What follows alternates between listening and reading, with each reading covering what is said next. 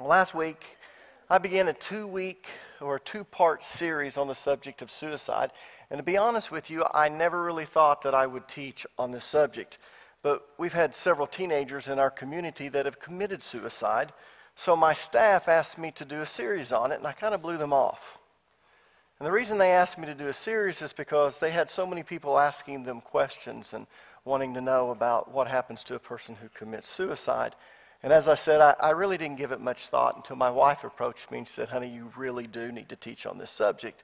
She said, "People are asking questions and we really don't know what to say to them. We don't have the answers. So if you would teach a series on this subject, then when the questions are asked, we would have the resources to be able to give to those people."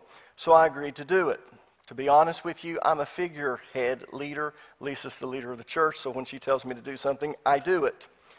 But that's why I'm teaching on the subject of suicide.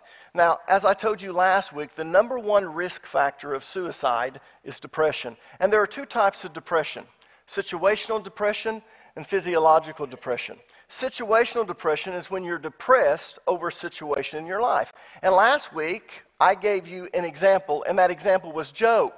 Job is someone who experienced situational depression.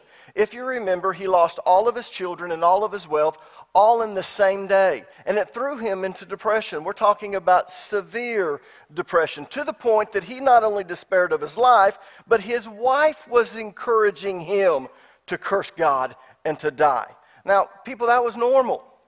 And the reason I say it's normal is because if he had not felt that way, he would have been abnormal. But that's what situational depression is. It's when something bad happens in your life and it causes you to become depressed. And depending upon how bad the situation is, determines how long the depression will last. Now, every person suffers from situational depression from time to time, because you can't go through life without bumps and bruises. And life doesn't always work out the way that we thought it would. I mean, you know what I'm talking about. Look at Ecclesiastes chapter 9, verses 11 and 12, and I'll show you what I'm talking about. It says, "I have observed something else under the sun. The fastest runner doesn't always win the race, and the strongest warrior doesn't always win the battle." Goliath can testify to that. "The wise sometimes go hungry, and the skillful are not necessarily wealthy. And those who are educated don't always lead successful lives. It is all decided by chance, by being in the right place at the right time. People can never predict when hard times might come. Like fish in a net or birds in a trap, people are caught by sudden tragedy." So when things don't work out the way that we think they should, it's depressing. But it's also a part of life. And that's why I say that we all suffer from situational depression from time to time. Now, physiological depression is totally different than situational depression. Physiological depression is when everything is going great in a person's life, but they still feel depressed.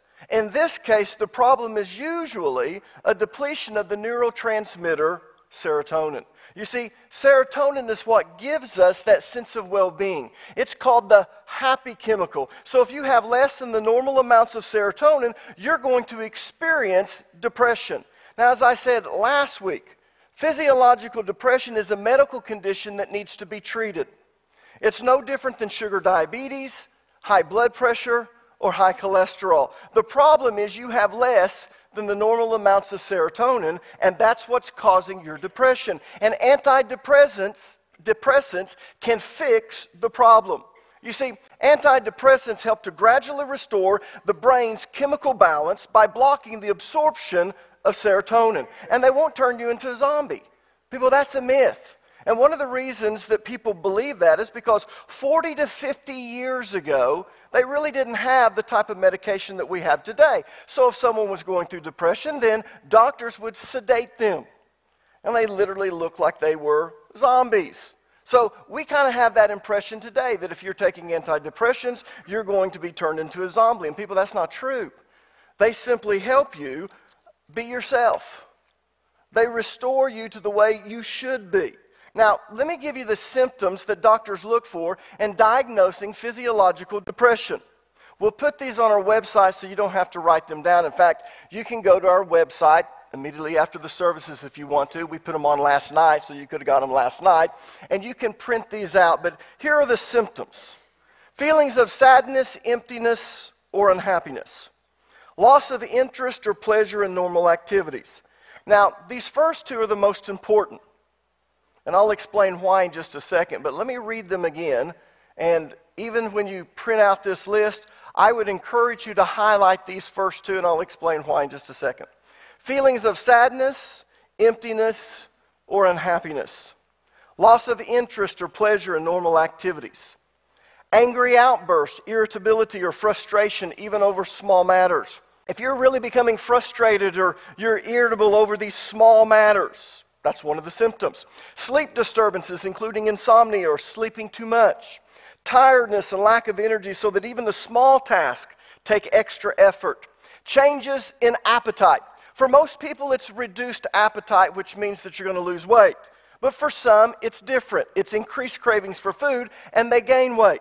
Anxiety, agitation, or restlessness. For example, excessive worrying, pacing, hand-wringing, or inability to sit still. In fact, let me give an example to illustrate what this is.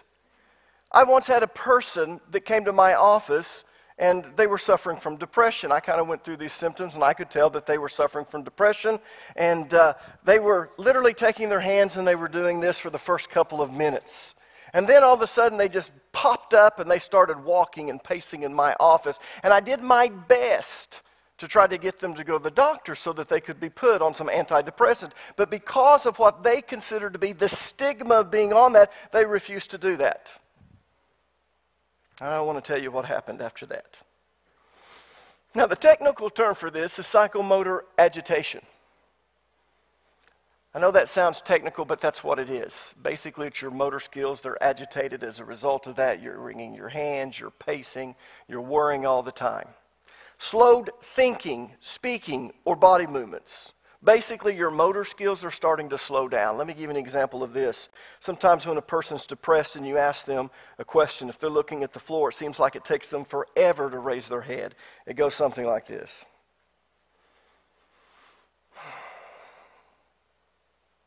And then when you ask them a question, they answer in such a slow process. It's almost as if they're in slow motion. It's like they really can't put their thoughts together. They can't finish their sentence.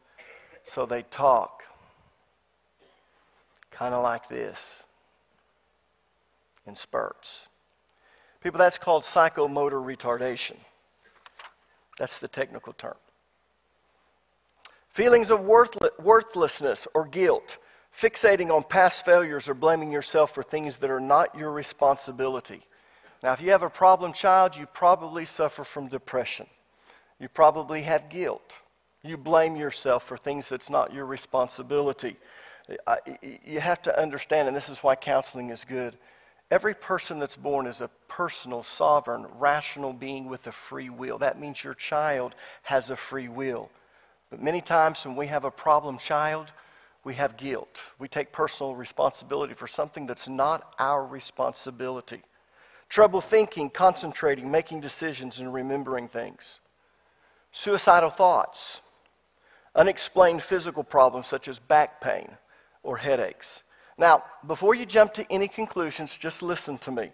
You need to have 5 or more of these symptoms to be diagnosed with depression, because it's possible to have up to 4 of these symptoms and not be suffering from depression. So doctors look for 5 or more of these symptoms. And of those 5, at least one of the symptoms has to be feelings of sadness, emptiness, or unhappiness, or loss of interest or pleasure in normal activities. In other words, you have to have at least one of the 2 symptoms that I first gave you. Remember the first 2, and I said these are the 2 most important? You have to have at least one of those 2 symptoms plus 4 more to be diagnosed with depression. Does that make sense? Now, this is very important. If you're going through a dramatic or traumatic situation, you're going to experience some of these symptoms, but it's not physiological depression. It's situational depression. Physiological and situational depression suffer from the very same symptoms. You see, depression is depression whether it's physiological or situational. But if it's situational depression, what you need is love, understanding, and encouragement. Because once the situation passes, the depression leaves. Am I making sense? Now, if that situation prolongs itself, it can cause you to begin to sink further and further into hopelessness. You'll begin to have more and more of these symptoms, and then you need to understand that you're still going to need medication, even though it's situational depression. But you need to understand if it's situational depression, and that's going to pass, and that depression is also going to pass when the situation takes care of itself. But if everything else is going great in your life and you have at least 5 of these symptoms, and one of them is one of the first 2, it's either feelings of sadness, emptiness, or unhappiness, or loss of interest or pleasure in normal activities, then you have physiological depression and you need to be on antidepressants. Why suffer when you don't have to? Why be at risk when you don't have to? And parents, listen to me. Why do you want to put your child at risk? Now, as I told you last week, depression alone is not enough to make a person attempt suicide. There's usually another contributing factor that causes a person to attempt suicide, and that contributing factor is the feeling of hopelessness. Hopelessness.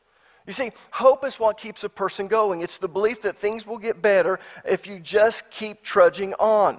But if they ever lose hope, they're in deep trouble, because they've lost the incentive they need to keep going in life. So the chances of them attempting suicide rises dramatically. Now listen to me. The more depressed a person is, the easier it is for them to sink into hopelessness. Let me say that again.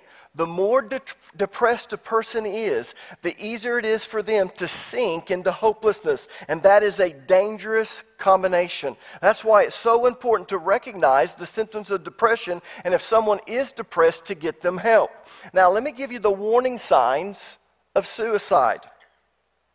Again, these are going to be on the website, so you don't have to write them down. You can actually go to our website and just print them out. The first one, depression. Now, people, that's a no-brainer. But you need to understand something. This is the major warning sign. Why? Because depression is the first risk factor. It's the number 1 risk factor of suicide. And if a person is depressed, the more they're depressed, the easier it is for them to sink into hopelessness. And if they sink into hopelessness, that is the perfect combination for wanting to attempt or wanting to commit suicide. Let's look at the next warning sign. Talking about death and or no reason to live.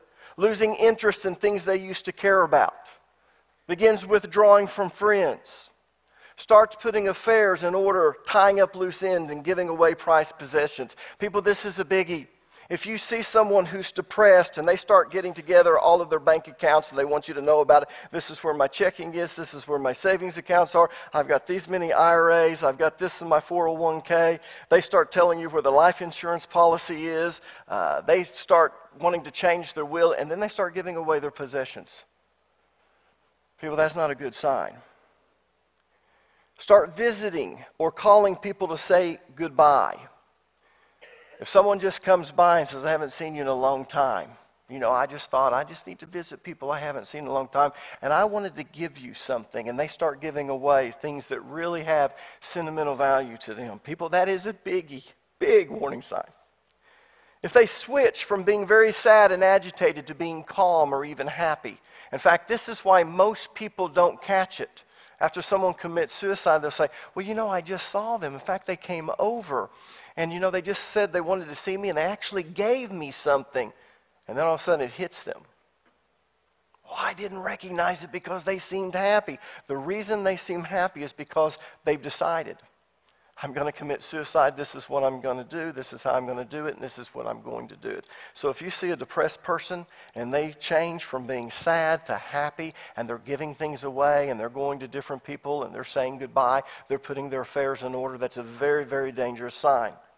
Begin saying things like, it would be better for everyone if I wasn't here, or I just want out. Now, if someone's depressed and they start exhibiting these signs, you need to take it seriously. And you need to get them help from a professional healthcare provider immediately. People, don't wait. In fact, in our bulletins today, we have contact information for 3 different healthcare professionals, and they go to our church. They are the ones that you need to contact. don't contact me. I know some of you think, oh, I can't believe he said that. Listen to me. I am not a professional healthcare provider. All you're doing is wasting time. In fact, here's what normally takes place. Someone comes in, they want to see me, they bring the person in, and I talk to them. And what I try to do is I try to tell them, you need to see a professional healthcare provider. But here's the problem. Because you brought them to me, they think they've already tried, and they don't go to the second person, the person they really need to go to. People, my degree is in New Testament Greek and Biblical Studies. You need to take them to a counselor who can see the warning signs, and the very first thing they'll do is they'll get you scheduled to be able to see a medical doctor who can prescribe antidepressants. And the reason you need to go to a counselor is because antidepressants normally will take 4 to 6 weeks before they can actually restore your brain's chemical balance, before they can really get you to the point where your serotonin levels are where they need to be. And during that 4 to 6 weeks, you need someone to teach you how to use coping skills. See, most people don't know how or don't have any coping skills for depression. And that's why I always recommend, not only do you need to get on antidepressants, but you need to get counseling. So the first thing that you need to do is you need to get a hold of a professional healthcare provider, and you need to go with them. So if you didn't pick up a bulletin, you need to have that at your house. It might not be someone in your family, but you might have a friend that has someone in their family. And if they're telling you that so-and-so in their family is depressed, and they start telling you things that you're doing, and you recognize these signs, you want to be able to tell them, you need to do this, and you need to do it now. Now, in the past, the church has treated suicide as if it was the unpardonable sin. In fact, the church taught that if a person committed suicide, they couldn't go to heaven. They went to hell. How many of you have been taught that? Yeah, we've all been taught that. Well, let me show you why the church treated suicide that way. Augustine was really the very first scholar that addressed the issue of suicide. And what he taught laid the foundation for the church's position on suicide. What Augustine taught is that a person who commits suicide is guilty of breaking the 6th commandment, which is, thou shalt not kill. And killing is a mortal sin. Now, does everyone know what a mortal sin is? How many of you were not raised in the Catholic Church? I was not raised in the Catholic Church. So you probably don't know the difference between a mortal sin and a venial sin. So let me explain what a mortal sin is. The Roman Catholic Church divides sin into 2 categories: mortal sins and venial sins. Now, the word mortal means fatal or causing death. So if we say that someone has mortal wounds, what we're saying is those wounds are fatal. Those wounds are going to cause their death. We're not going to be able to stop it because they have mortal wounds. Those wounds are fatal. So a mortal sin is a sin that's so heinous, it actually separates a person from the grace of God, which means that person is damned if they're not absolved of that sin. In other words, they're condemned to go to hell if they're not absolved of that sin, if they're not forgiven. Now, the word venial means easily excused or forgiven because it's a minor infraction. So a venial sin is a minor sin that doesn't separate a person from the grace of God, which means that a person can still go to heaven when they die, even if they've not been absolved of that sin. Now, the passage of Scripture that Roman Catholics use to support their belief that sin is divided into these 2 categories, mortal sins and venial sins, is 1 John chapter 5, verses 16 through 17. Now, let me answer a question before I read this. Some of you are probably thinking, well, Pastor, we're not Roman Catholics. We're not from the Catholic Church. So why are you going and giving us this background? Well, you need to understand the history of the church and how they came to this conclusion that a person who commits suicide isn't going to heaven, they're going to hell, because the Protestant church broke out of the Catholic Church, and what we're going to find out is they didn't change their position on suicide. So you have to understand the history. So you have to understand that Roman Catholics divide sin into 2 basic groups: mortal sins and venial sins, and this is the passage of Scripture that they use. Let's read it. If you see a Christian brother or sister sinning in a way that does not lead to death, you should pray and God will give that person life. But there is a sin that leads to death. And I'm not saying that you should pray for those who commit it. All wicked actions are sins, but not every sin leads to death. Now, this is 1 John chapter 5, verses 16 and 17. But what I want to do is I want to read this passage of Scripture from the New Revised Standard Version. The RSV, except it's the new RSV, very, very similar to it, but let me read it from it. If you see your brother or sister committing what is not a mortal sin? You will ask, and God will give life to such a one, to those whose sin is not mortal. There is a sin that is mortal. I do not say that you should pray about that. So, based on this passage of Scripture, Roman Catholics believe that there are two types of sin. Mortal sins, which are sins that lead to death, and venial sins, which don't lead to death. Now, why does one lead to death and why does one not? Well, a mortal sin leads to death because it cuts you off, it severs you from the grace of God, and life comes from the grace of God. Venial sins do not separate you from the grace of God. At least this is what Roman Catholics believe. Do you see the difference? Now, according to Augustine, suicide violates the sixth commandment, thou shalt not kill. So the Roman Catholic Church considers suicide to be a mortal sin. And a mortal sin separates a person from the grace of God, which means they're damned unless they're absolved of that sin. And since they're dead because they committed suicide, they can't repent, therefore they can't be absolved of that sin. You see, according to the Catholic Church, repentance needs to be part of the process before you can be absolved of your sin. If you can't repent, then you can't be absolved of that sin. So if you commit suicide, you're dead. You can't repent. Therefore, you can't be absolved of that sin, and that was a mortal sin, not a venial sin. So it cuts you off from the grace of God, which means a person who commits suicide cannot go to heaven, they go to hell. So historically, the church has taught that anyone who commits suicide isn't going to heaven. They're going to hell. And even though Protestants broke away from the Catholic Church, they kept the Catholic view of suicide. But they did it for a different reason. They did it for a different reason. You see, Protestants don't believe that sin is categorized into two groups, mortal sins and venial sins. No, Protestants believe that the only sin that leads to death is the rejection of Jesus Christ as your personal Lord and Savior. You see, when John was writing his epistles, the church was being persecuted, and many believers were walking away from their faith in Jesus Christ in order to avoid persecution. So John wanted to actually remind his readers that the only sin that couldn't be forgiven was the sin of rejecting Jesus Christ. All other sins are forgiven when a person accepts Jesus Christ as their Lord and Savior, past, present, and future. And so when the church was being persecuted, he penned this in 1 John chapter 5, verses 16 and 17. He wrote this to remind them that they needed to remain in Christ Jesus. The only sin that can't be forgiven is the rejection of Jesus Christ as your Lord and Savior. But that's why you don't hear Protestants talking about mortal sins and venial sins. So if that's the case, why did the Protestant churches hold to the Catholic position that those who commit suicide can't go to heaven, they go to hell? Does anyone know? Well, it all goes back to one particular scripture. 1 Corinthians chapter 3, verses 16 and 17. If you would, write that down. 1 Corinthians chapter 3, verses 16 and 17. This is what it says. Do you not know that you are a temple of God, and that the Spirit of God dwells in you? If any man destroys the temple of God, God will destroy him. For the temple of God is holy, and that is what you are. Now, most people interpret this passage of Scripture to say that our body is the temple of the Holy Spirit. And if we destroy our temple, that is to say our body, then God will destroy us. How many of you have always interpreted that Scripture to say that? No? You didn't even know about this Scripture? Well, basically, this is the Scripture that Protestants used to say. That if you destroy your body, if you destroy the temple of God, then God will destroy you. And that's how the church has always translated or interpreted this passage of Scripture. But people, that is not what this passage of Scripture is saying.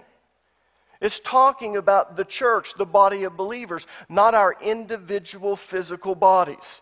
Now, later on in chapter 6, Paul will talk about our individual bodies being the temple of the Holy Spirit. But in this particular passage of Scripture, Paul is talking about the church, the body of Jesus Christ, the body of believers, not our individual physical bodies. And let me prove it to you. Look at verse number 16 again, and I want you to underline the word you in the phrase, you are a temple of God, and the last word in that sentence, or that last word in that verse, you. Notice what it says. Do you not know that you are a temple of God and that the Spirit of God dwells in you? Now, in English, the word you is ambiguous. And the reason I say that is because you can't always tell if someone is talking to a single person when they use the word you, or if they're talking to a group of people when they use the word you. Let me give you an example. If I look over at Lisa, and I point at her and I say, you need to get your Bible out. Most of you will assume that I'm only talking to her. Why? Because I looked at her and I pointed at her. Thought I saw a highlighter over there. Anyways. But if I look at you, notice I use the word you. What am I doing? I'm talking about all of you. If I look at you and I say, you need to get your Bible out, most of you will assume that I'm not talking to one singular person, but I'm talking to all of you. But you have to gather what I mean from the context. You have to gather what I mean from my body language. Did I look at a single person or did I look at everyone? Did I point at a single person or did I point at everyone? So in English, the word you is kind of ambiguous. It can refer to one person or it can refer to a group of people. But in Greek, it's not that way. In fact, in Greek, the words are different depending upon whether it's plural or singular. Well, in this case, it's plural. In fact, let's look at the original Greek. I'm going to put it here on the back screen, and let me translate this for you because that's my degree. Now, the Bible is written in original languages. In the Old Testament, it's Hebrew. In the New Testament, it's Greek. And my degree is in New Testament Greek. Now, by the time I finished with school, I could basically translate almost any verse from the New Testament. But I haven't used it, and if you don't use it, you lose it. But I can kind of hunt and peck, and most of the time I will translate verses that I'm going to be using in my sermons. So let me just translate this for you. Odate, that is, know you not that, and then I have to come to iste, you are a temple of God, and the Spirit of God dwells in you. Now, see these two words, este and human? Este means you are. It's second plural present indicative of eimi. If you know a little bit of Greek, you know exactly what I'm talking about. Human is locative plural masculine of su. But the thing that I want you to see is it's plural. It's not talking to one individual, but it's talking to a group. So when Paul was writing to the Corinthians, he said, you, plural, are a temple of the Holy Spirit. And he was talking to all of the Christians at Corinth collectively, which means he was talking to the church, not individuals. So what Paul was saying is that if you destroy God's church, the body of believers, the body of Jesus Christ, God will destroy you because that's how important the church of God is. And most of us don't realize that. The most important thing to God is the body of believers. Why? Because that's His family. Let me just say this. If someone's causing problems in your family, does that irritate you? Are you protective of your family? You bet you are. Well, you need to understand something. The church is the family of God. We are brothers and sisters in Christ. We are believers. And so what Paul was writing to tell them is you, not you individually, but you collectively. The church is not the temple of the Holy Spirit, but a temple of the Holy Spirit. Why does it say a temple and not the temple? Because there's lots of local churches. And whenever there's a body of believers, a body of believers in Jesus Christ, the Holy Spirit is there, and it's His family. And anyone who destroys the church, well, you've ticked God off. And that's what it's saying here. So, if this passage of Scripture isn't talking about suicide, and it's not, is there any other Scripture that says if a person commits suicide, they can't go to heaven, they go to hell? No. Listen to me. There is only one sin that can keep you from going to heaven, and that's the sin of rejecting Jesus Christ as your personal Lord and Savior. So, it's not suicide that sends a person to hell. What sends a person to hell is rejecting Jesus Christ as your personal Lord and Savior. That is the only thing that can send a person to hell. So when it comes to suicide, sometimes a person gets to the place where they feel like there's no hope. and they can't go on, and they take their life. And though it's wrong to commit suicide, it doesn't mean that they're damned to hell. It doesn't mean that they're not going to heaven. Does that make sense? But the reason Protestants have always taught this is because of that one verse. If you destroy the temple of the Holy Spirit, and we thought he was saying, you individually, and we're going to find that's true in chapter 6, but then he's talking about it in a whole different light. In this light, he's saying if you destroy the church of God, God's family, then God will destroy you. Because he loves his family, he protects it, and he takes care of it. So he's not talking about suicide. So when it does come to suicide, sometimes a person gets to a place where they feel like there's no hope, they can't go on, and they take their life. And even though it's wrong to commit suicide, that does not mean they didn't go to heaven. But, and this is one of the reasons I don't like teaching on this subject, I don't want to give the impression that God condones suicide. People, he doesn't. Augustine was right.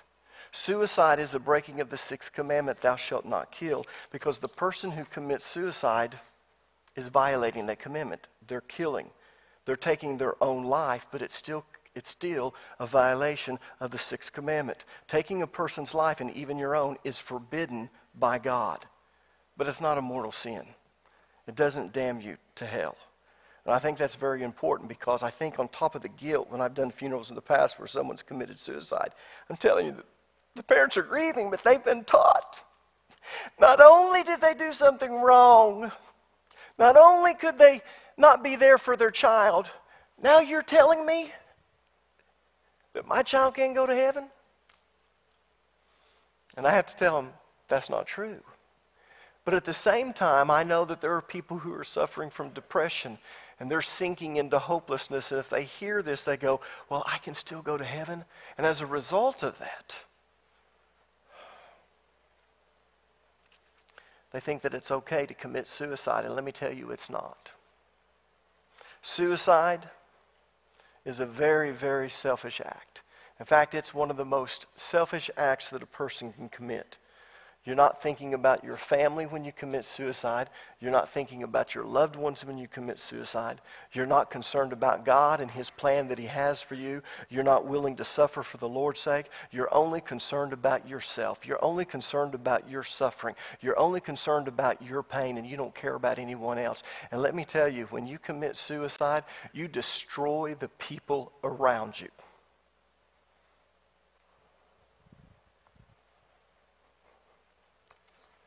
If you study the prophets, one of the things that you'll find out is that every one of the prophets suffered from depression. And the reason I say that everyone suffered from depression is because they went through tough times, which means that they suffer from situational depression. And there are several of them that I wonder if they didn't actually suffer from physiological depression, because it was almost as if they were depressed all the time, even when things were going good. Jeremiah is known as the weeping prophet. Ezekiel went through some horrible things. How would you like to lie on your side for 430 days? How would you like to walk around naked? Of course, he had a loincloth. It means something totally different from us. How would you like to take human dung and build a fire out of it? How would you like to be laughed at and to be scorned? Most of these prophets were that way. When you look at David, you know David went through situational depression. For 14 years, he was on the run. For 14 years, Saul tried to take his life. It got so bad that he literally had to move his parents from the land of Israel to the land of Ammon and Moab. He actually had to take them to what is now modern-day Jordan just to protect them from Saul. He literally had to go live with the Philistines and act like he was crazy. For 14 years, he did that. And then he had problem children. He had one child that raped another, then one child killed that person who raped. He had Absalom try to overthrow him and take his kingdom. I tell you, David went through some horrible, horrible things. But the one thing they never did is they never gave up on God. And no matter if they even caused their own suffering, they always came to the point and said, God, forgive me. Let me do your will. And let me just say this. Suicide is one of the most selfish acts that you can do, because what you're literally saying is, I don't want to have to suffer for Jesus Christ. I don't want to have to suffer for God. I don't care about my plan, what he has for me. I don't care about my family. I don't care about my loved ones. I just want to end it. Now, I understand pain and suffering. But let me tell you, our hope is in Jesus Christ. And that's why it's very important that if you're depressed, you do not stay home. You get to church every Sunday, every Wednesday night. You get involved in discipleship programs. You get involved in Bible studies. You go see a Christian counselor, and you get on antidepressants. But I do believe it's time for the church to quit judging people who are depressed. Because I would dare say that probably 50% of the people at any given time are going through some situation that's depressed them, and or they have physiological depression. And we've made people feel guilty if they ask for help. And as a result of that, we isolate them and make them feel more and more alone. Our job is to help them.